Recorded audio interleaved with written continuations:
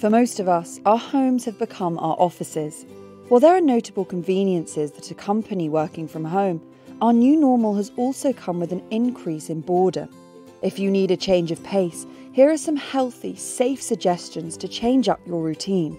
First, you can visit explore.org.